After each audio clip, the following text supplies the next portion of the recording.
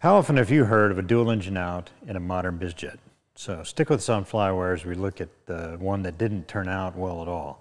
And I think you're going to find that this one is a bit harder than you might think, not straightforward.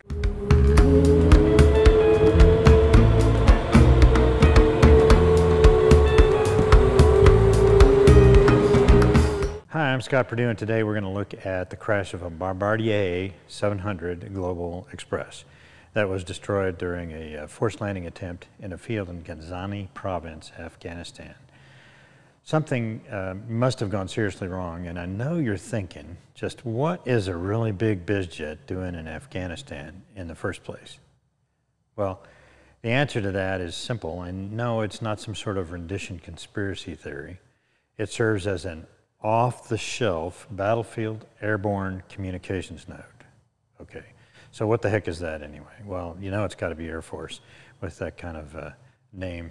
Bacon is the short version of what they call that airplane. So remember that Afghanistan is very mountainous and has virtually no infrastructure. The E-11A serves as the voice, data, video relay platform for Allied units across the whole battlefield. I guess you can call it a Wi-Fi or internet in the sky. It's a range extender, especially for short-range radios. The Air Force keeps one airborne pretty much 24/7 over that country, and not many jets have the kind of endurance or volume for all that equipment and fuel. Loiter time is important. So the cheapest option was to buy a currently produced aircraft that met the needs of the mission. And there were only 4 of these airplanes in inventory at the time, and a few weeks ago, the Air Force actually moved to buy 6 more, and I think that means that it turns out they're a pretty valuable tool, and they're probably going to be used elsewhere around the world. For the accident flight, the pilot in command was on short duty. He was temporary duty, TDY is what we call it, from a stateside unit to the squadron here to fly. He was experienced in the airplane, had over 1,000 hours in it, and he was an instructor pilot. The co-pilot was also from a different unit stateside and was on his 3rd sortie in the airplane. The Air Force has no E-11As stateside for training, and so this was the co-pilot's 3rd time in a real airplane.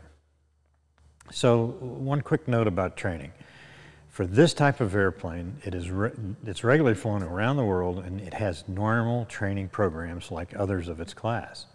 This means that new pilots undergo ground and simulator training and then do their check rides and receive their type rating, etc., for the airplane in the simulator before they ever touch a real airplane.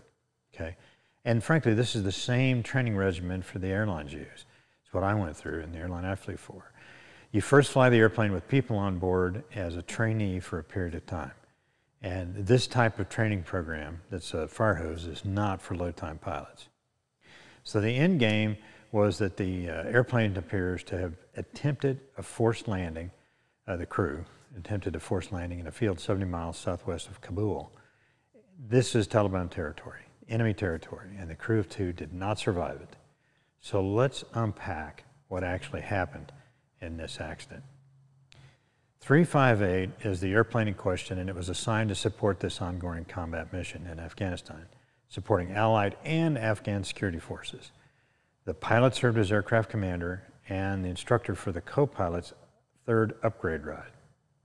Planning for the mission and pre-flight were normal, and takeoff and climb to altitude were accomplished VFR. The airborne traffic profile is a lot different in the AOR than the kind of flying we do here in the U.S. or other places in the world. The combat area, also known as the Area of Operations, also known as AOR for short. They're controllers that supervise the AOR in much the same way as normal airspace, but in a nutshell, their job is a bit different. It's to deconflict traffic and then help prosecute bad guys, whether in the air or on the ground.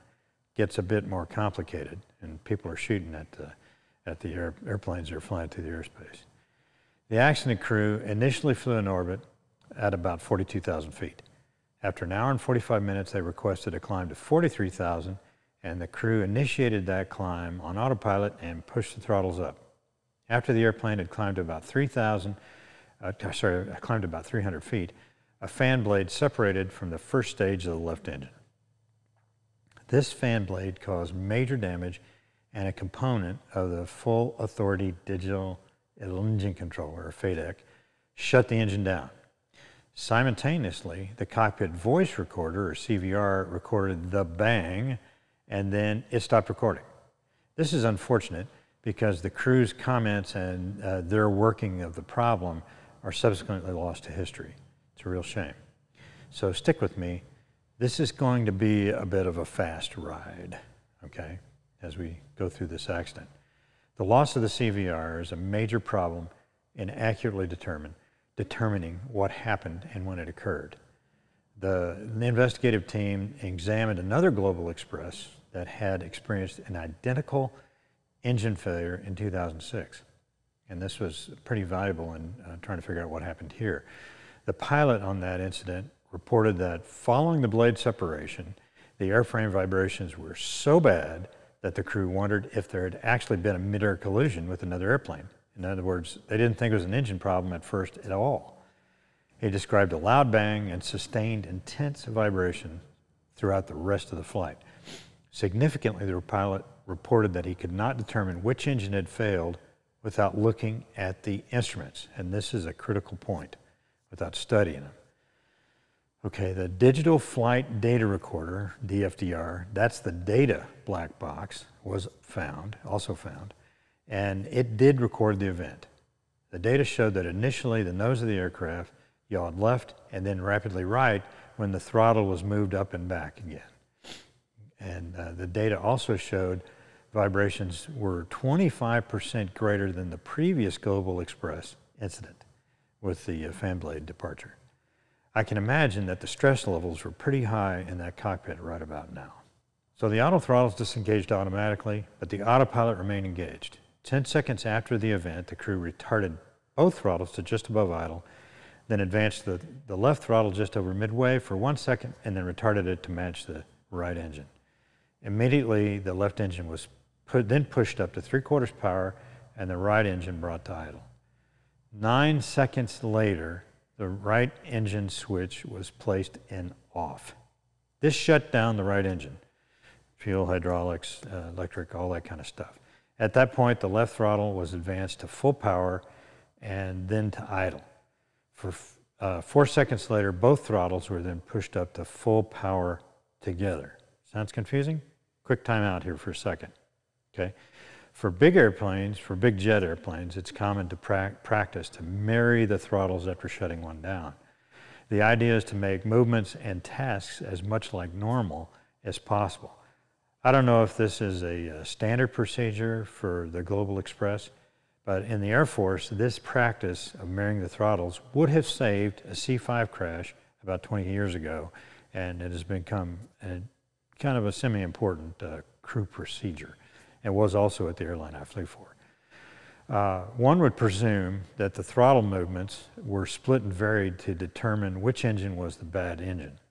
The big problem here is that the movements were way too fast. Pausing for a second, it's just way too fast. The DFDR did record vibrations varying with the throttle, but the vibrations themselves were variable in intensity and irregular in time. Kind of erratic, hard to figure out. It's pretty hard to perceive that in such a short time that you can figure out what the differences are. One thing the crew presumably missed was that the engine instruments followed the throttle movements except for the left N1 or fan. This is the fan section of the engine that had shed the blade. This was a critical miss, but I can see it's a likely oversight when you're moving the throttle so quickly. You're banging them back and forth. The second sequence of throttle movements, coupled with shutting off the engine run switch, is consistent with the Global Express flight crew operations checklist for this. I think it's safe to say that they were following the checklist at this point, but the time elapsed to this point from the event to shutting that right engine down was 24 seconds. That means the crew had spent less than that, 20 seconds analyzing and deciding what action to take for the problem. I think that's kind of quick. Here the problem is a human factor.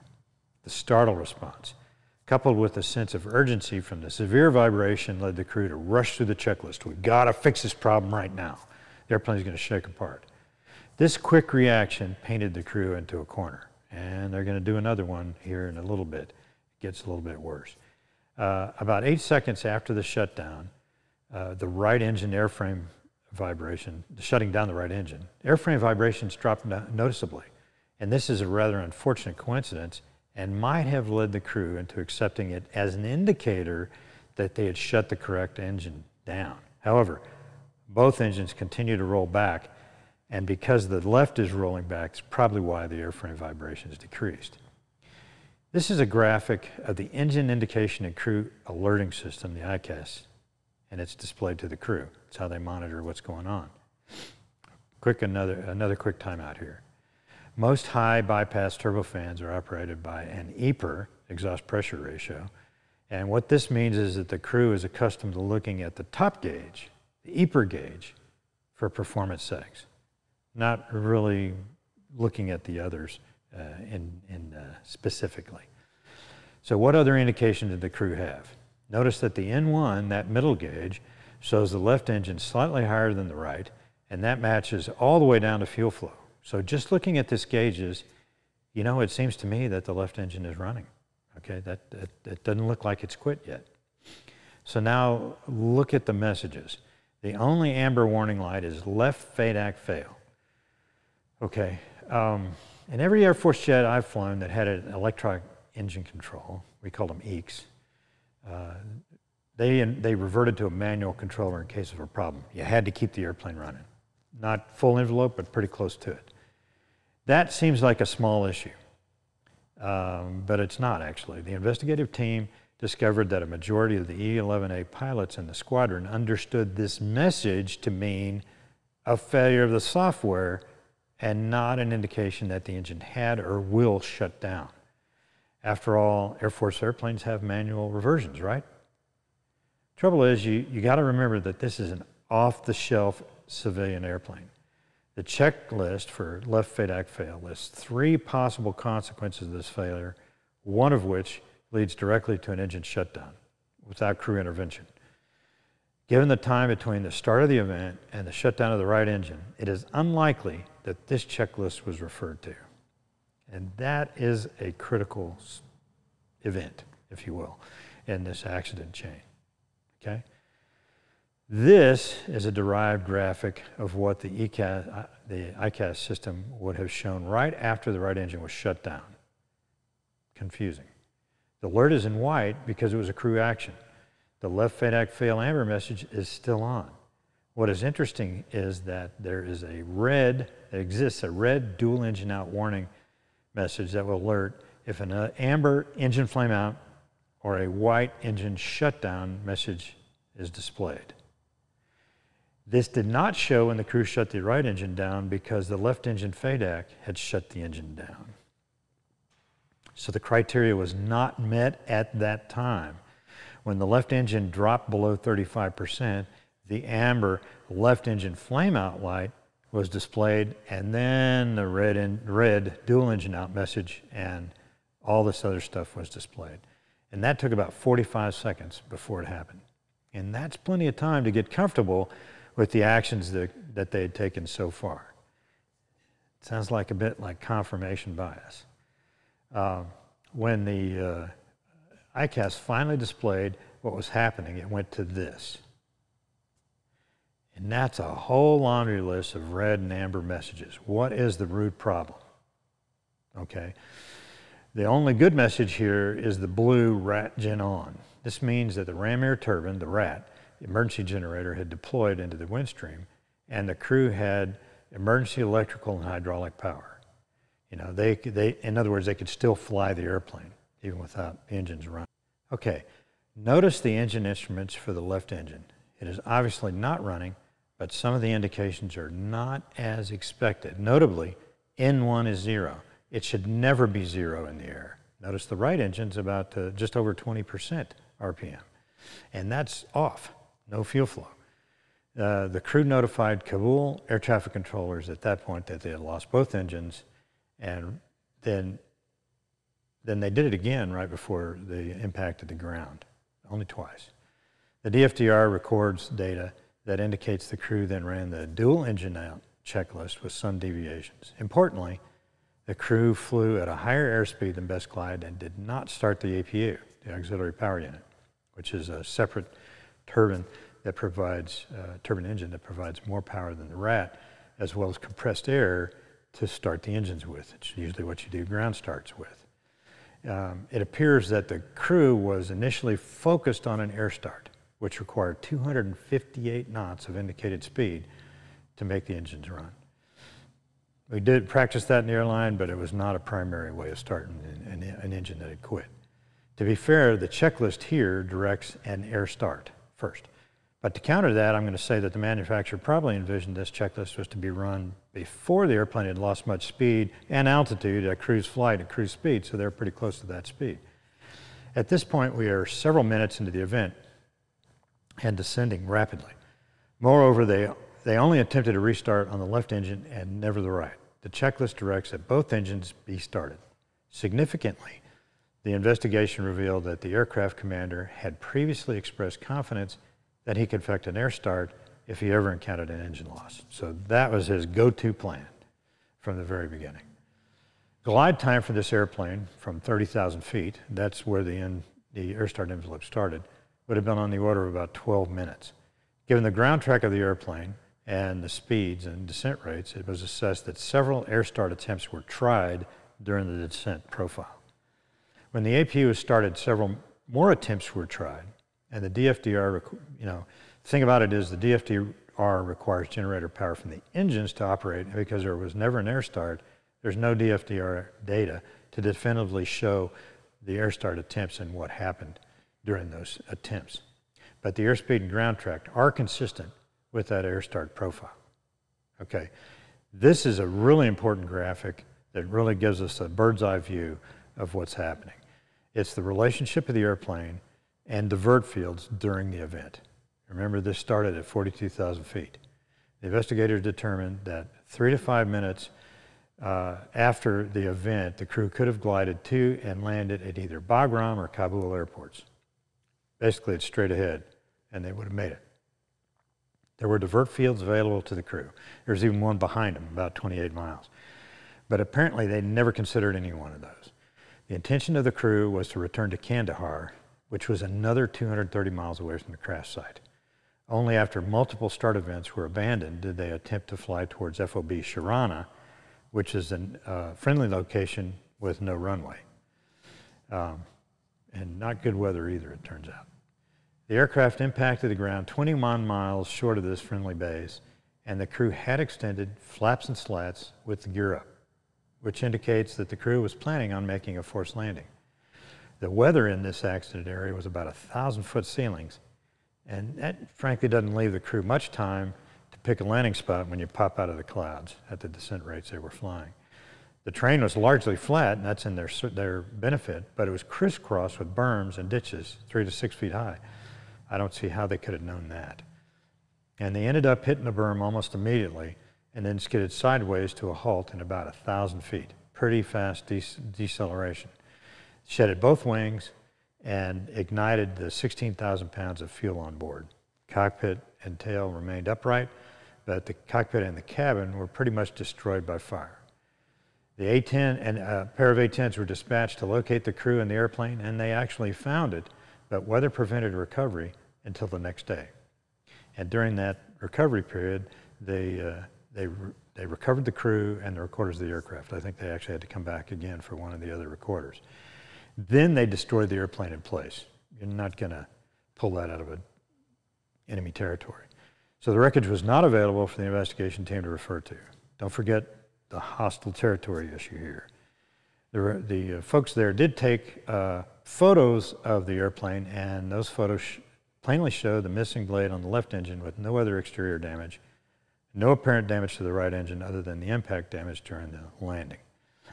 Kind of important to the investigation. As a result of the deep dive in the DFDR data, they were able to determine that 5 seconds after the left fan blades separated, the N1 RPM decreased to 7.6%, and then spiked to 256%, where it stayed for the rest of the flight.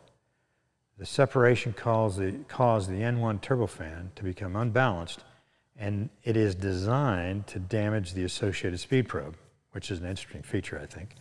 But this, in turn, gave unreliable speed data, and that triggered the FADEC to initiate an automatic shutdown, which disengaged the auto throttles and displayed that amber and cyan message that we saw earlier in the graphic. Any air start or APU start attempt on the left engine would be aborted by the FADEC from that point. Once it shut it down, it's not going to let it go. The right engine run switch was never moved from off after the engine was shut down. So let's circle back to the event itself. It took 24 seconds for the crew to shut down the right engine after the catastrophic failure of the left engine. In the previous Global Express event like this one, the crew took almost 2 minutes to determine the failed engine before shutting it down. And okay, I get it, really. The environment was severe, noise, vibration, all very distracting. And studies show that the startle effects can last from 1.5 to 30 seconds and then significantly impact a pilot's response to an event. And this leads directly to the old adage, you know, when an emergency happens, the first thing you do is wind your watch, okay? Don't do a knee-jerk reaction. That's where that comes from, basically, I think. The crew declared that they were going to return to Kandahar before they knew they had a dual-engine flameout. And this evinced a confidence that an air start would be made. Don't worry about it. A divert field was not considered, and this decision painted them into another corner that they were never going to get out of. The crew did not fly best glide profile until a relatively low altitude, squandering any energy advantage they had from being at 42,000 feet. This is an error of prioritization. For the early portion of this accident, the ICAS indications were inconclusive as to which engine had actually failed.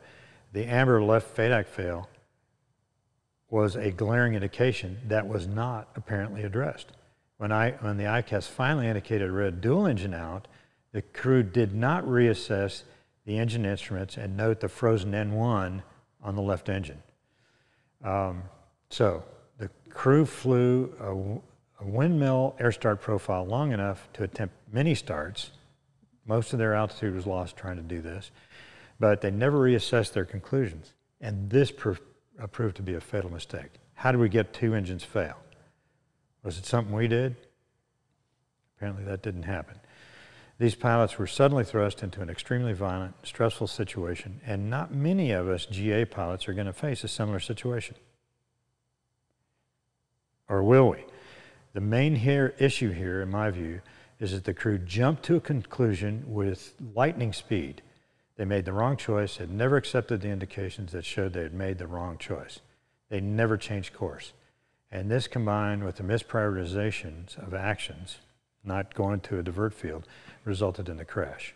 To me, there's a huge similarity between this portion of the crash and the B-17-909 incident. Okay, what are the first things we do in our engine out plan? Well, we turn towards a suitable landing spot and trim for the best glide speed. Once you've done that, then you see if you can get the engine restarted. The crew bypassed 2 great diverts to pursue a false choice of flying back to home base. Don't assume you're going to get your engines back. Fly the airplane first, navigate it towards a suitable landing spot, and then communicate. And that kind of means running the checklist too. With the 2 crew airplanes, you can divide the workload, but it doesn't mean you can stop flying the plane. Whether we have 1 engine or 2, make decisions with the energy you have right now. Don't bet on something you don't have. And I'm sure that both of these pilots were experienced and they were good pilots. They just hadn't thought any of these things through, and they were surprised. And they acted way too fast for that surprise thing. They didn't have the hair standing up on the back of their neck. Wow. I hope you liked the video and can recognize that big airplanes are small. They all have to follow the same rules. If you like it, please hit subscribe. It looks a bit like this. And the bell gives you notifications of the next video. Liking it helps me with the YouTube algorithm. And that's great. I'd like to thank my Patreon supporters. They're here. They help me put these videos together, and if you'd like to support the channel and join us for a chat sometime or something like that, I'm going to leave a link below. So, thanks for watching, and I'll see you next time on Flywire.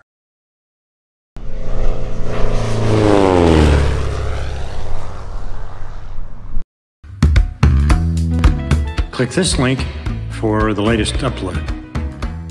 Click this link for whatever YouTube thinks you ought to watch. Or you can click this link to subscribe. Thanks for watching.